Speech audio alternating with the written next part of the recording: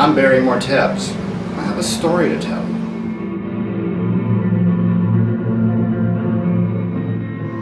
My latest book is called The Haunting at Blackwood Hall. It's an old-fashioned ghost story.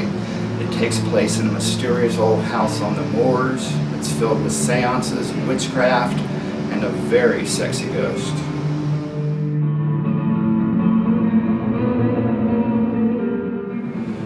The Yellow Scarf is a haunted house story with a unique twist. It's set in London in 1969, and all the characters drop acid and go see the Rolling Stone concert in Hyde Park.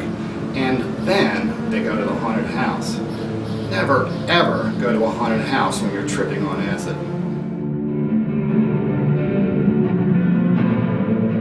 Night of the Pentagram was a lot of fun to write. It was set in Hollywood in 1968, so of course it has references to a lot of the turbulent events that were happening in this country in that year, but it also has sly references to films of the time and earlier Alfred Hitchcock movies like that.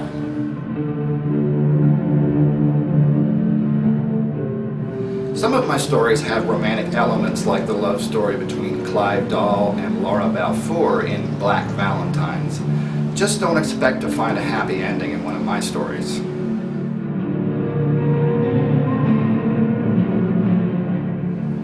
Gothic fiction is the introvert's hero's journey, where heroes and heroines must navigate the uncharted territories of the mind in order to solve the mystery of their life's adventure. English Gothic, Urban Gothic, Southern Gothic, Hollywood Gothic. Gothic can happen anytime, anywhere. Gothic is all about the elements, the atmosphere. What would Wuthering Heights be without all that wuthering?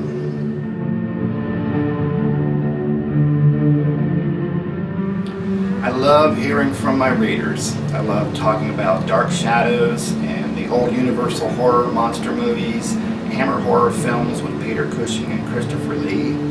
You can find me on Facebook, and I also write a blog called The Midnight Room, where I post weekly commentary about Gothic books, movies, and art.